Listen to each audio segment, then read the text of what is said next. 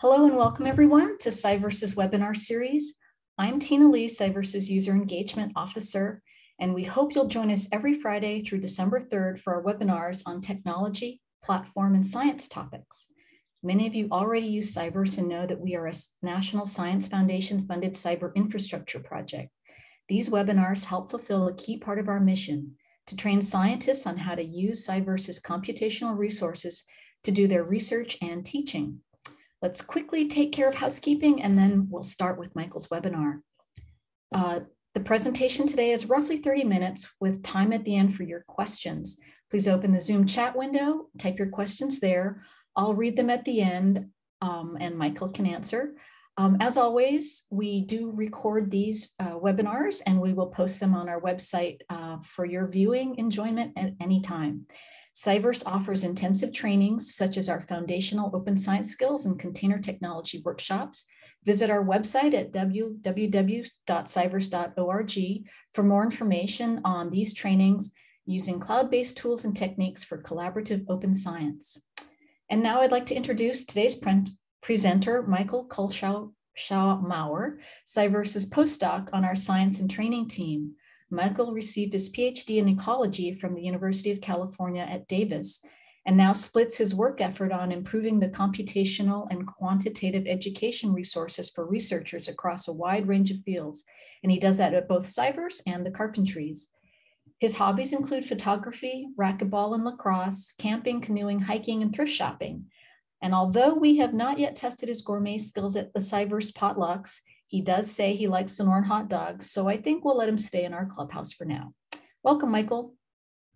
Thank you for the introduction, Tina. Welcome, everyone. Yeah, so today we're going to be talking a little bit about data management with CyVerse. Going to be doing a little bit of brief intro, and then we'll move into a live demo. I'm going to show you through some of the features of our data store and various ways you can work with data on CyVerse. So briefly, just want to talk about the idea of the data lifecycle. So I think early on in at least my scientific career, sort of thought about data as something that you collect, they serve a single purpose for you, and you sort of move on with whatever you're going to do next. But I think it's worth thinking a little bit about shifting your mindset towards your data not necessarily being a static thing, but something that can be a living, breathing part of the world of scientific research. So I think often about how much useful data sits locked away in filing cabinets, in labs, or in on farms, or sitting on someone's hard drive where it never gets touched, never sees the light of day after it's been used for some small purpose. But I think it's worth thinking about your data being part of an ongoing cycle. So we sort of use this life cycle to describe generally how your data might progress through different stages. So start with planning. Obviously, we don't just run out to collect data. There's some plan in place for what are you going to collect, what are you going to do with it. Actual data collection, which looks very different depending on field and study and many, many different aspects. Moving through to assurance, checking the quality of the data, ensuring that we haven't made mistakes as best we can. Describing and preserving the data are something we're going to get into a little bit today using metadata. So ensuring that your data aren't just, sensible to you, but that other people will be able to interact with them. Preserving them, we all have heard horror stories of someone losing a hard drive and losing years worth of work and all sorts of stuff like that. So ensuring that we can preserve our data, which is again something we'll talk about a little bit today. Next is sort of maybe this stage, the discover stage, is something that happens with someone else. So someone else discovers your data, integrates it into their own work, and then we go through analysis. Maybe that's you doing the analysis, maybe that's someone else using your data in a meta-analysis or in some other context. And the results of that analysis maybe lead to more planning for other data collection. And we see this life cycle continue. So there are ways we can make our data more accessible, more open, so that they can be integrated into this life cycle in a way with more longevity and less just locked away on our computers. So there's a framework that we teach in the Foundational Open Science Skills Workshop that is useful for thinking about how to make our data more open, accessible, usable by others, how to ensure that they can be integrated into this data lifecycle a little bit. And this is called the FAIR data, which is an acronym. We'll walk through what each step of that means. So it's a set of principles for data management and stewardship, not necessarily hard and fast rules that you must adhere to completely, because there are differences in how open and accessible we can make our data depending on our domain. So if you work with health data, that may have different privacy concerns than if, like me, you work with insects, and the aphids don't really care if you share their data. So you can read more about this at gofair.org. You can read the paper published on this set of principles and read more about, you can find tools, how to ensure that your data meet these principles. We'll walk through briefly what each of them, each of the components mean. So F is findable. So first of all, your data need to be findable by others. So if they are just locked away on your computer, obviously it's very limited in their findability. And there's sort of two components to this. One is that they should be findable by humans, and sort of something we're coming to recognize as more and more important is that they should also be findable by machines. So a lot of this has to do with the way we describe them with metadata. So using keywords and things that can be picked up by machines, so that when people are doing automated detection of data for meta-analyses or larger scale analysis, your data are findable in those contexts as well. A is accessible, so that your data can't just be found, but they need to be accessed then. And the FAIR data describes ways that you can use standard protocols for access. If there needs to be some sort of authorization or authentication, that process is done in a standardized way, so that you're not doing something completely kind of weird or strange for someone to get access to your data. Interoperable means that the data should be used in multiple contexts. If they're in some strange, inscrutable file format that's unique to whatever you're doing, not easily used by others, that makes their accessibility fairly limited. So a lot of this is, to make it usable in multiple contexts, ensuring that it's formatted in a certain way, that we're using file formats that are standard, like a CSV file for tabular data is pretty much universally usable. And finally, R, it needs to be reusable. So it needs to be well described with metadata, such that anyone who comes across it can learn what it's about, be able to recognize whether they can incorporate it into their work. So we're going to talk a little bit about how CyVerse makes it easy to associate metadata with data as well. So now we're actually going to go into a demo of CyVerse. So we're going to walk through using the DataStore, which is CyVerse's data storage platform that sort of underlies everything else that goes on in CyVerse. So I'm going to stop that screen share. Just get the Zoom screen out of the way. Make sure my notifications are turned off. All right. So we're going to, we're just going to sort of watch as I go through. All right. Can I get a quick thumbs up if you can see my screen? Just want to make sure. All right. Yes. I think I'm good here. Okay. So to get to the data store and access it on CyVerse, once you have a CyVerse account created, you can go to de.cyverse.org, which will take you to the discovery environment, which is a platform for doing all sorts of scientific analysis, and it's also an interface to the data store. So once we go here, we can go log in.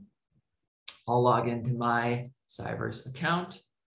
And now we can see on the left-hand side here, we have a bunch of different things we can go to. Right now in the DE, I'm looking at analyses that I've done, but I want to go to the data store, which is this icon. See a little data pop up. So we can go here, and where you're automatically directed to is your home directory. So the data store is organized like the file system would, a file system would be on your computer. So you can have you have a home directory, you can have subdirectories and folders filled with data. So I can see that here. I can go and I'll just show you first, we'll basically show you how to upload data into here, into the into the data store through a point and click interface like this. So if I look into my data folder, got nothing in here right now. So I could go and I could click upload, and I could browse locally, and I could go find my data that I want to put into here.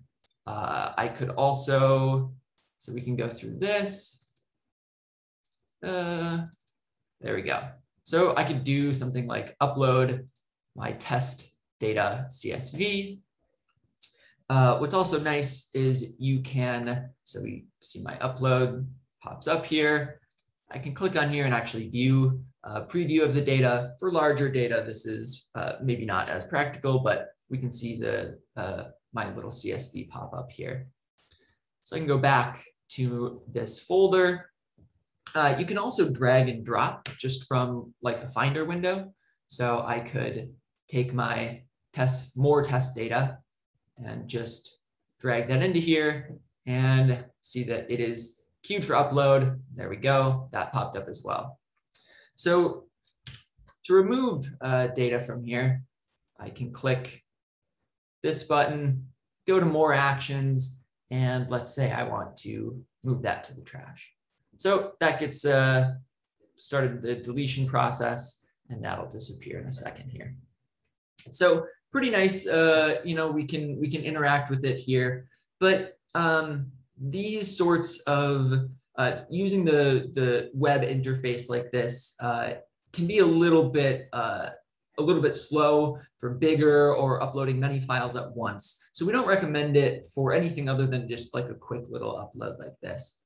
Instead, we can use a couple different ways to interact with the data store. So one of them is through a point and click application called CyberDuck. So it's a third-party application. You can download it. To find out how to get that set up, we can go to learning.cyverse.org.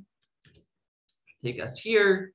I can go to the DataStore guide, which is everything you could want to know about the data store. You can come here to read about it. So I can go to drag and drop data transfer with CyberDuck, and it'll show you how to set up and configure your CyberDuck such that you can access your data store files. But I'll open up CyberDuck, and so this is what it looks like. It looks pretty similar to my Finder window here, but I can access my data store. So I have to refresh my connection. There we go. All right, so my test data now appears here. We can do the same sort of thing where I could move my more test data into the data folder. That will get queued up, and you can watch that upload happen, and my upload's complete. So you can see it happens very quickly. You can go and delete files as well. So CyberDuck will perform more quickly for doing multiple uploads of many files. It works for large files, and it'll be certainly quicker than doing it directly in the web interface. So CyberDuck is sort of this nice in between where we can have an application that's still very easy to use, but is going to give us a little more speed and a little more flexibility to work with large amounts of data. Now, the third way that'll show you how to interact with the data store and move data back and forth is going to be the using I commands. So you can read more about I commands here, again, on the learning-CyVerse.org, the DataStore guide. You can go to command line transfer with I commands. So I commands is a series of command line options that will, or command line commands that will allow you to move data back and forth, similar to how you would just move things around in a Unix file system. So I can open up a terminal window and I can see I've got some data here, and I have this folder called Storms by Year, which contains a bunch of CSVs on hurricane data for each year going back to 1975. So I can upload, I can actually, once you have I commands set up and installed, you can run commands similar to, a command like pwd that would do print working directory, which tells me where on my computer I am. I can do ipwd, which will tell me where am I in my, where am I in terms of my data store home directory. Excuse me, Michael. We have a request for you to increase your view size on your screen. Yes. Thank you. Here, let's see. Oh gosh, that did not do what I wanted it to. Let me see if, I apologize for this, folks. My my other terminal doesn't like to do that. Okay, how's that look? Is that a little better for folks? Yes, more clear, thank you. Okay, let's get back to where.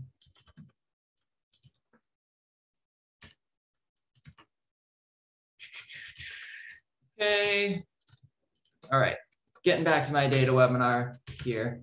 All right, so now I have this storms by year here. So getting back to I commands, I can check where I am. So now I'm in my home directory. I can check that and we'll get this iPlant home Culshaw-Maurer. So you might see iPlant pop up at times during like setting up stuff with CyberDuck or using I commands. That's because iPlant was the name of CyVerse when it first started, and which has since grown, but many of the underlying bits of architecture still refer to iPlant. So if you see that, don't worry, nothing's going wrong. iPlant is what you want to see. So we can use some of our familiar command line commands. So like ILS will list out the contents of my home directory in the data store. So if we look here, we'll see the same thing show up here as in my home directory here. So those match up. It's good. That's what we want to see. So to move things back and forth, we can use the IPut command. So let's say I want to upload my storms by year, I want to do that whole directory with all the data it contains into my data directory. So I can go here and I would run, so ls tells me what's currently in my local directory on my computer. So I want to move this whole storms by year directory. So I can run IPut, and then we'll give it some command line arguments. So we'll do R because we want to recursively move every file inside that folder. We want P and T, which are some other options. We can see a progress bar, which is quite nice. And then I'll say storms by year. And I want to put that into /iPlant/home, then your username, Culshaw-Maurer, and then my data folder. If I run that, I start getting these nice little outputs telling me how many files have been moved. And if I refresh this page, I'll see storms by year showing up. And if I keep refreshing, we'll see those files start showing up here. So the command line options are a nice way to interact in scripts and to more directly move large amounts of data back and forth. So these are kind of the three main ways to interact and move data between your computer and the data store.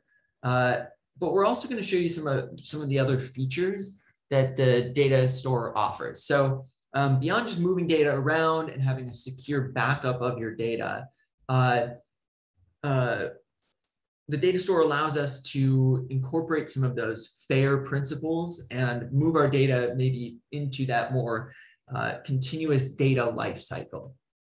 So there are a couple things we're gonna walk through. So one of them is I'm going to show you how to associate metadata with a particular file or even a folder that contains a whole bunch of data. So we'll click on storms by year.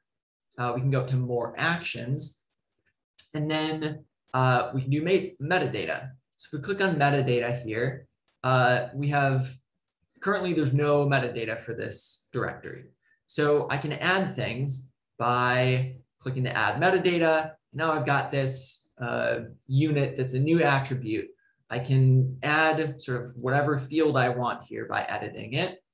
Let's say I want to call this the source. And I know I got these data from the R dplyr package, and it cites that those data are from NOAA. Copy that link address. This is just an example, right? I can say, there we go, done. Now this shows up as an attribute of my data. Click save to get my metadata there. All right, so now that metadata is saved. So it might be kind of a pain to upload each, individually add each single piece of metadata, particularly if you want your metadata to meet some sort of standard. So we can actually go here and select templates. So for more actions, we can do view in template, and we can use various already created templates for our metadata. So let's just, for example, click the Dublin Core one, click select. So now we have this form that has all these different fields as well as their descriptions. So a descriptor of what should go into that field. And we'll see that the ones with the asterisks next to them are required in order to use this template. So I could fill out all of this information and hit save, and it will fill out all of the metadata necessary for this template. So working with metadata here is a very powerful way to make our data more accessible, particularly to hit that R, the reusable part, right? Ensuring that our data can't just be found, but that they can actually be useful once they are found. So that's how we can work with metadata. There are a couple other really slick things we can do with our data here. One thing that we might want to do upon, maybe we've tagged all of our data with metadata, and we want to request a DOI for it, right? We want our data to have a digital object identifier. Maybe this is for a publication, but we want to be able to share this data in a permanent way. And the way we do that is we can click again next to a single data file or next to a folder containing all of our data. Once again, we go up to more actions, and then we can do request DOI. So you'll see this little DOI thing pop up. Now, what you should do is open this link, the DOI manual, and read through all of the information here that you will need to do to prep your data for a DOI request.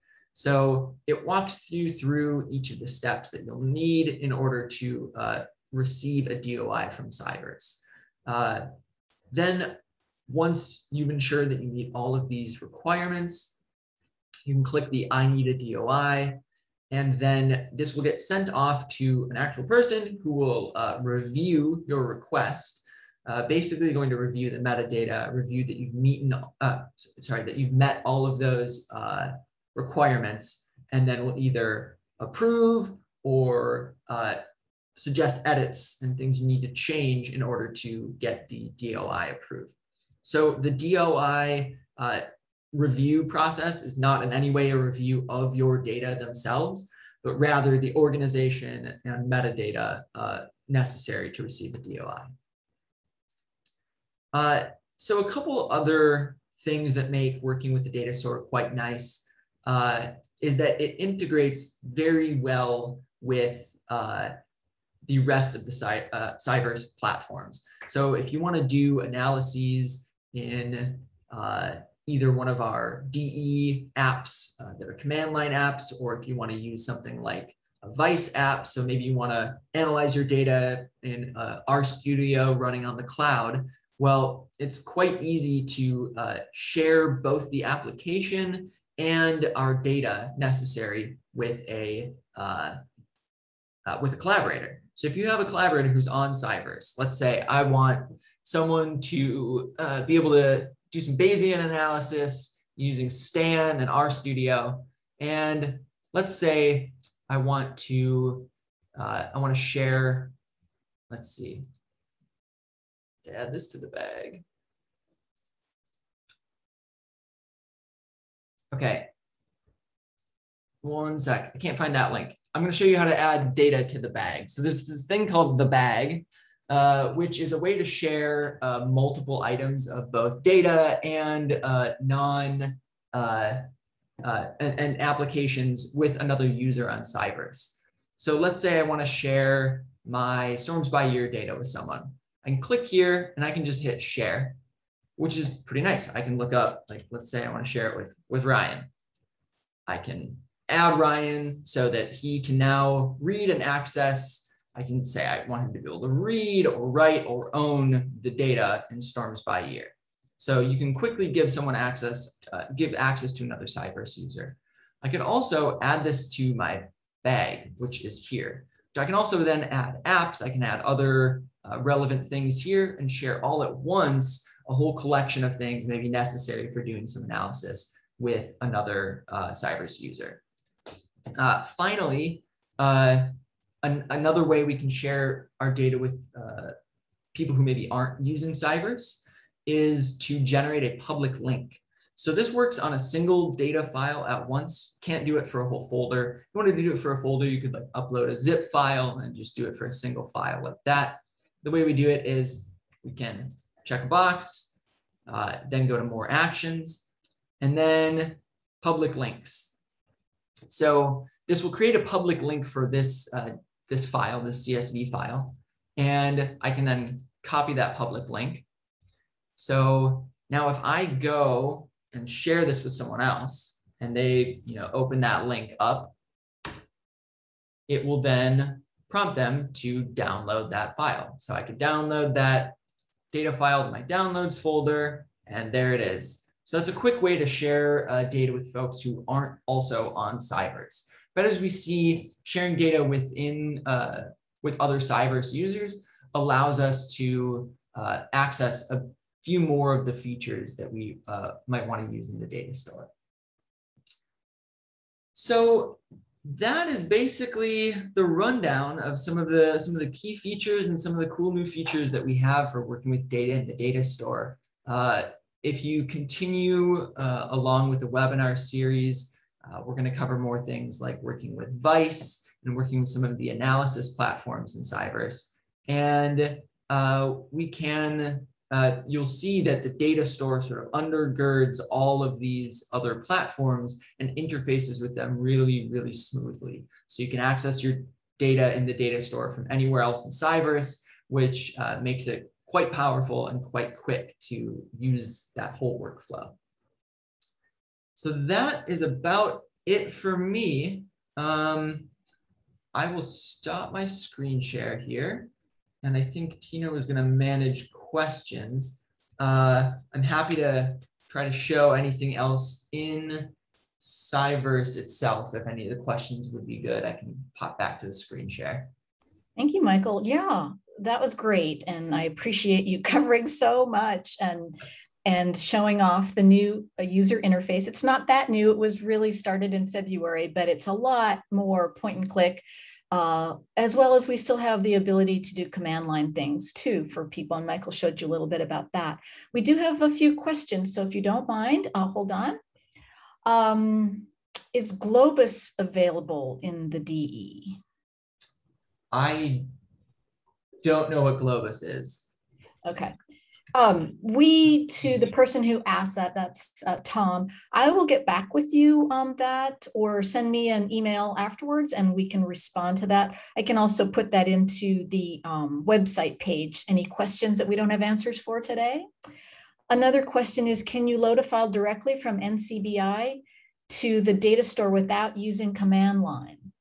I believe so. And I think you would do that through the URL upload. So I've never done that with NCBI data, but I can show what, I'll briefly show just how we would use the, you know, who uses NCBI stuff is like Ryan. I can always ask him to do a little demo that we can post. Yeah.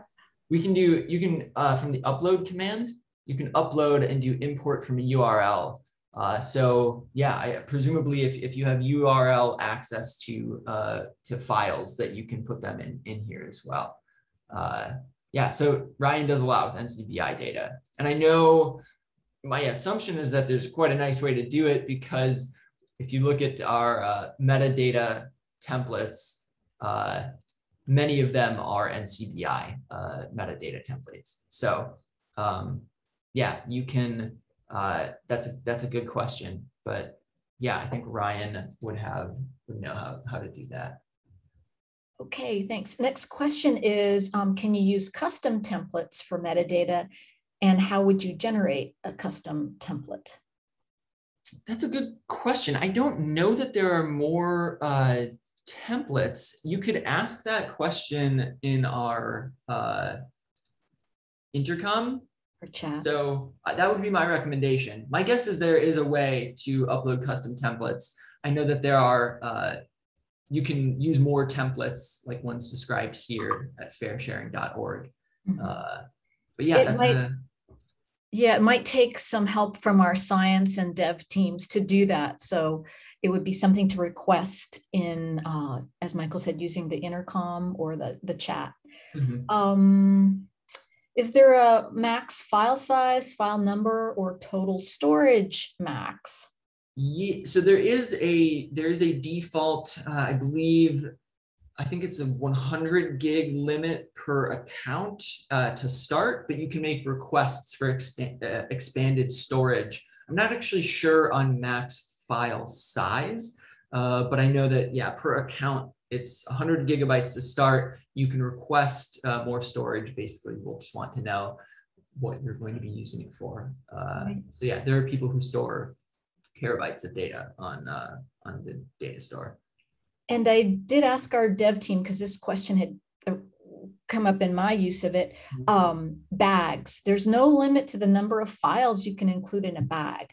The issue then becomes how long it takes then to download and share, right? So, but yes, so there's lots of flexibility in our UI.